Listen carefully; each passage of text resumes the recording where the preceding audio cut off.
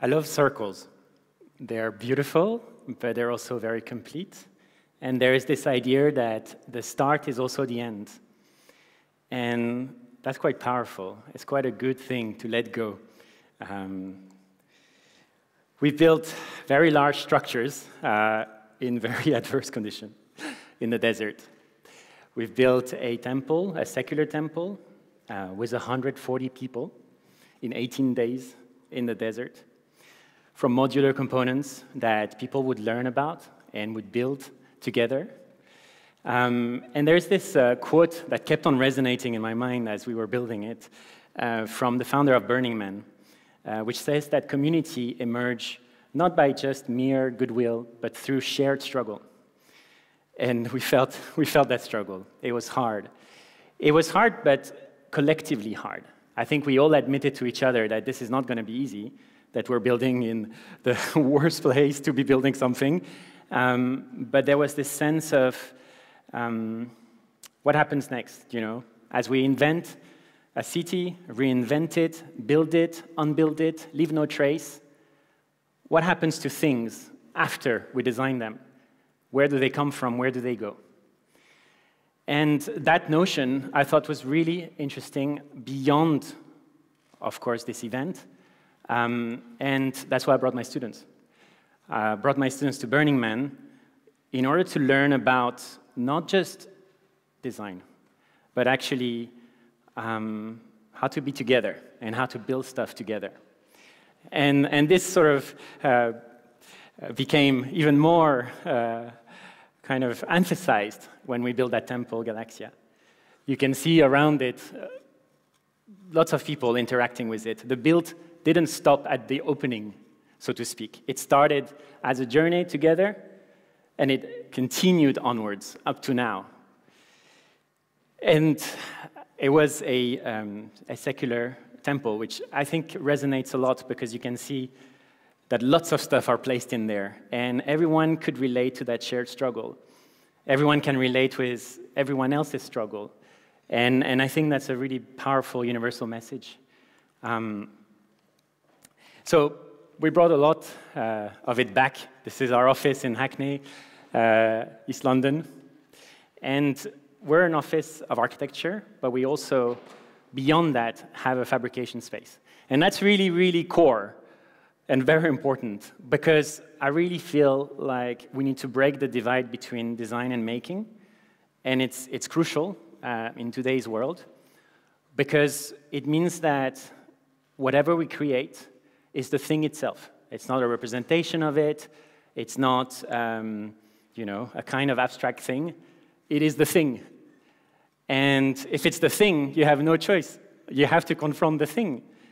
Where are the materials from? You know, how do you even make it? How does it stand up? How does it fail?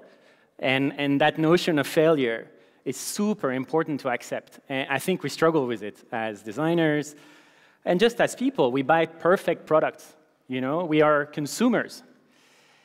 And that, I thought, could be changed through 3D printing. 3D printing is, of course, I'm sure you all know what it is now. But what it is really, it's a tool to which you can send files, and they can print stuff locally, layer by layer, using materials that you can control. And in our case, I'm sure you can see around stuff, it's all made from sugar. And I think that's really, really important, because you can grow sugar. You can grow starch. And we usually mine plastic.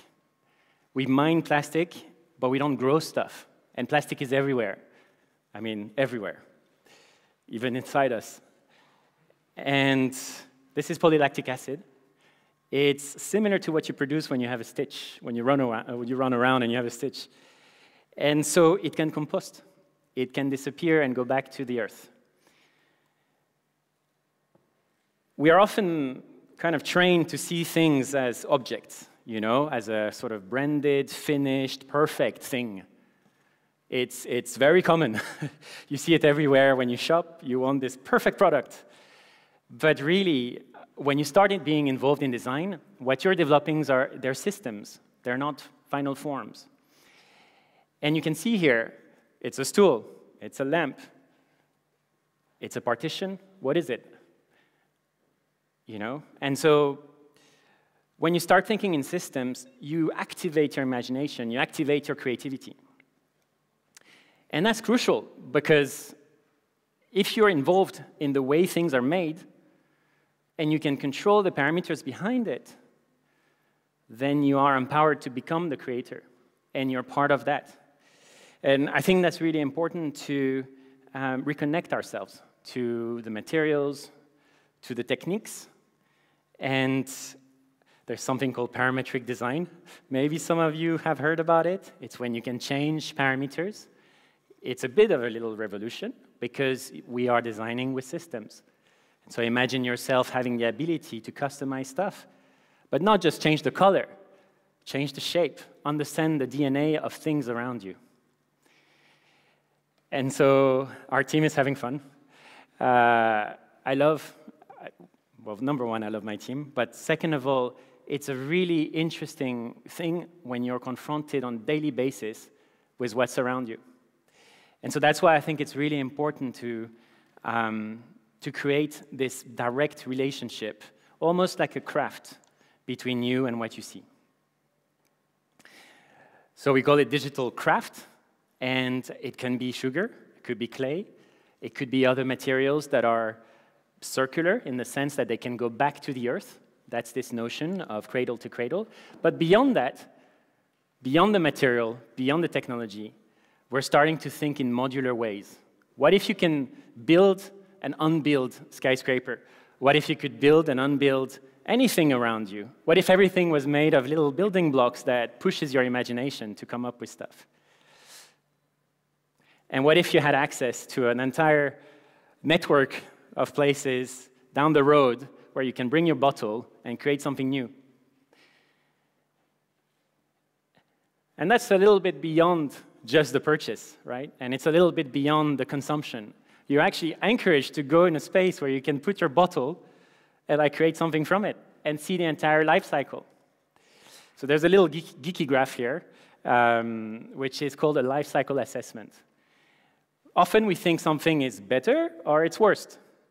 You know, some say, oh, that's a bad thing. It's a bad thing for the environment. What does that mean? Bad in terms of what? Like, which axis, which dimensions? There are so many dimensions around things, you know? And so a life cycle assessment on this material, PLA, shows that, for example, it's very bad for land use, right? It's about 80% more efficient than petroleum plastic in terms of carbon. But it's very bad for land use, of course. So what is the problem? Well, the problem is infrastructure. So vertical farm, composting facility, that's what we need to think of. Beyond just what we see, what we hear, we inquire, we dig the issues, and we try and solve them together. And so we push. Every project is a big mission. This was at the Design Museum, part of the Waste Age exhibition. And we tried to use off-the-shelf material, scaffolding poles, etc., rough stuff, and this sort of slightly more precious, but still very rough, bioplastic. And what was really nice is because we used off-the-shelf component, we could measure the carbon. Imagine if you could design in your computer, in your interfaces, and as you design, one of the parameters that you can visualize live is carbon. That would be amazing, because then you not only consider the price of stuff and the way things are assembled, but also the environmental price. There's a really deep disconnection between the financial price of things in terms of economics, plastic is cheap, and the environmental cost of stuff. And if we start having metrics, not just greenwashing, not just big words, but metrics, then we can act. And that's empowerment too. There's also a really inherent contradiction between the biodegradable and the durable, right? We want facades made of mushroom, and then when they start having, rot, we're like, ah, why is my facade rotting? Well, it's made of mushroom. And, and so that's a problem. If your chair starts to degrade, if you're sitting on it, that's not great. I mean, you could hurt yourself. And so there's a real inherent contradiction that I think some materials can help if they can be activated, if the biodegradability can be activated, which is why I love PLA, because it only will compost under certain condition, and otherwise it is really strong. In some metrics, even stronger than plastics. So there is the material, and then there is also the geometry. I'm sure you know you've held an egg in your hand, and you know how fragile an egg is, because you have to go like that to break it apart. But actually, an egg is pure curvature. And the more curvature you have, the stronger something is, the less you need material. And it's a really important notion because it's not just about the material. If I give you a biomaterial and you just use tons of it, then we haven't succeeded, right? So we need to think in that holistic manner. And you'll see curvature everywhere. You'll see circles within circles within circles. You know, it's not just because I love circles and fractals. It's also because it really helps reduce. Reduce, reuse, repurpose, all the notions of circular economy. We're also obsessed with 3D printing, and I'm sure this talk is helping to some extent this fascination. I'm fascinated. But we need to kind of zoom out a little bit into the real revolution, which is digital fabrication.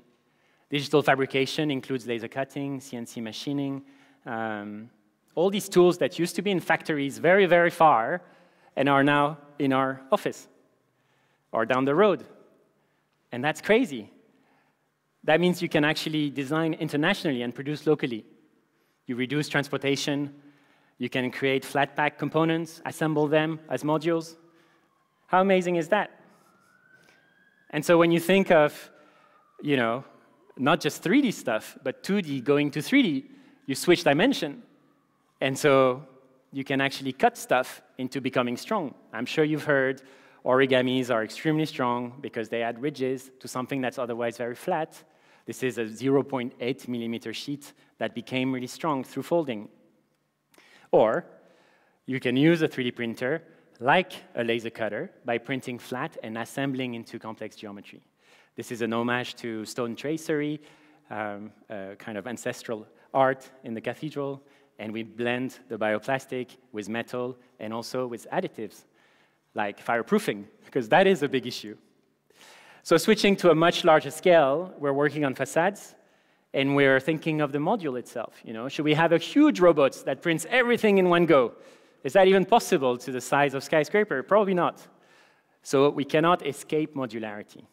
And in that sense, from here to here, it's going to be quite a jump. We're going to build this and hopefully be, you know, one of the first examples of its kind where we can print locally a very, very large structure. And we'll also set up spaces around the world. This is probably one of the first international FabPub, which will be in Bucharest, within a structure that is following in the principles of circularity. And I really, really hope that you'll join our effort and that you'll feel empowered to also change things. Thank you very much.